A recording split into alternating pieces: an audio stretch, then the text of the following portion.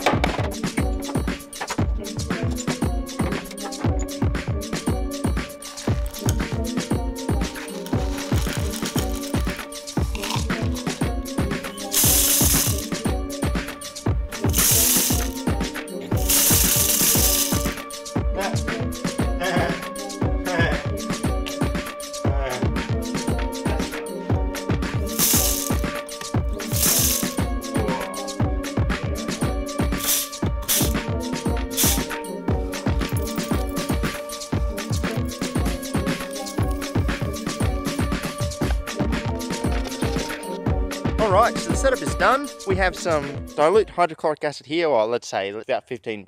To generate the chlorine, here's some TCCA, trichlorocyanuric acid, to generate our chlorine. This is what I always use to generate the chlorine. Currently in there is a 1.5 molar excess, which probably isn't that generous. It's pretty modest, but we can always add more if we need it later on. So the chlorine comes over here. This is filled with calcium chloride, which will dry the chlorine, strip any water off. The chlorine will keep coming around this corner into this flask where we have our powdered vanadium metal. It's mostly powdered, but you know, did my best. I don't think that blender is ever going to be the same again. Then we have the short path condenser, because we don't really want to totally heat up the compound too much, because it might decompose. It's probably overthinking it a little thing, as we have so much excess chlorine, it probably won't decompose to any other compound but the most chlorinated one. But I also just really like using the short path condenser. We're using it kind of because I want to, and I think it's cool. So I think we're all prepared. I'm not sure this has been on film before. This might be the first video this has made it into. This is my new Christmas present to myself. I still use the old mount for heating, but I got sick of not having the ability to stir on it. So it's not here for heating. We don't want to heat this, but let's just stir the chlorine generation, keep it moving. So what I'm going to do now is slowly generate some chlorine. I won't turn on the heating just yet.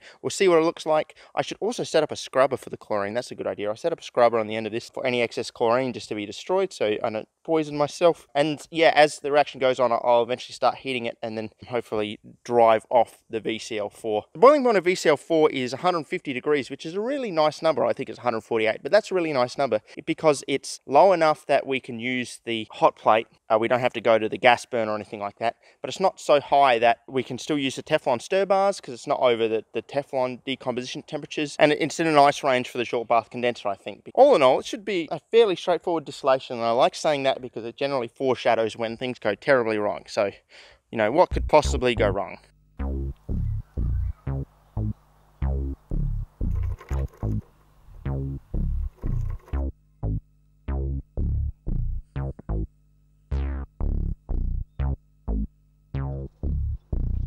Nothing was happening at all, and I turned the heat on, and all of a sudden it started going very orange in there. So I think something's happening. A bit unsure. It all looks a bit vanadium oxide-y, which isn't a great sign. Some liquid there.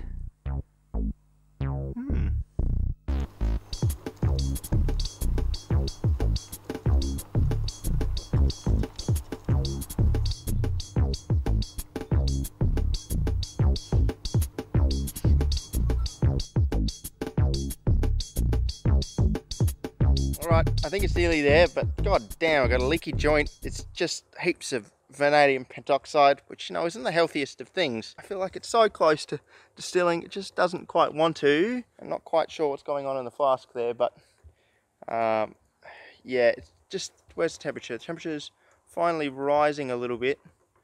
Come on, you can do it. You can do it.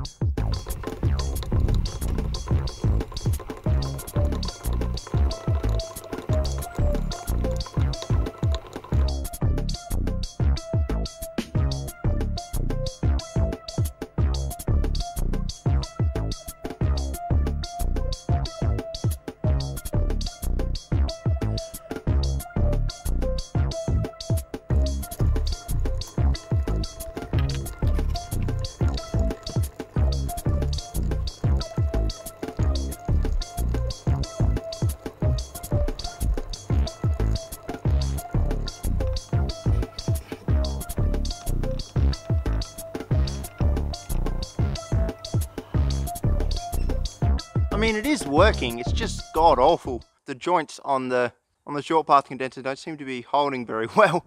I've got a little bit here. There's some liquid in the bottom of this flask. Man, it's not coming easily. Alright, I gotta shut this down. I haven't seen a drip come over in about half an hour, honestly, despite me trying. I have no idea what's going on in the flask. Visibility is a solid 0. Even if we take this off. Actually, I can see in there now, sort of, not really. I totally cooked my stir bar, I think. It got too hot, I think I melted. We can still use the Teflon stir bars, 'cause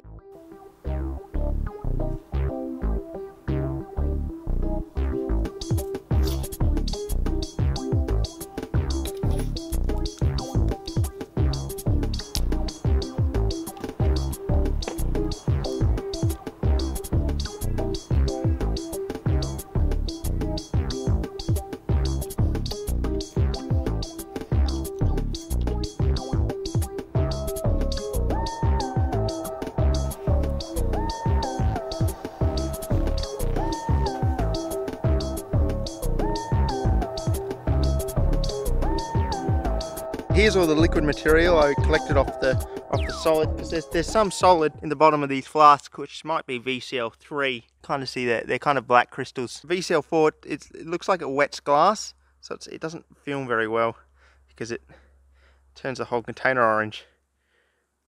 Cleaning this up is a challenge too, because this flask doesn't really look like it's got heaps in it still. It's still pretty hot, but if we just like slightly crack the joint, yeah, it's really wanting to just keep putting weird stuff out. Here's all the vanadium pentoxide that made it through to the trap. Obviously doesn't actually react with the water. I didn't think there'd be much oxide coming over, but here we are. There's a lot of oxide. So the trap was meant to be there for the chlorine, but really the main thing was stopping the vanadium pentoxide. Now you might be seeing this kind of behavior and thinking, oh yeah, but there's heaps of water in the air and it's all reacting. I want to stress that it's 0% humidity. Like, it is hot and dry. It's very, very dry. The driest it can be, you can expect outside to be. So there is no moisture in the air. So you can imagine if there was actually some humidity, this would be even worse, because this is reacting with nothing. Ready? Get this open.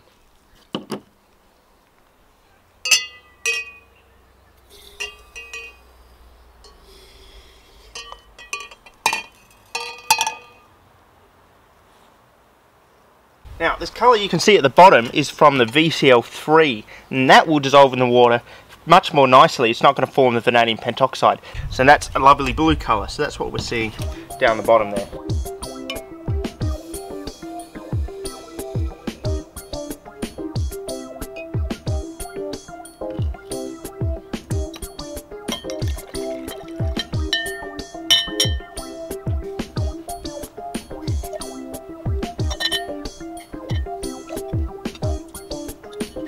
There was still quite a bit of unreacted metal in the reaction flask. When I dumped it all together with all the other vanadium waste, you can see it's all bubbling quite vigorously now. So all that powdered metal is reacting with the hydrochloric acid that's been generated in situ by tetrachloride reacting with the water.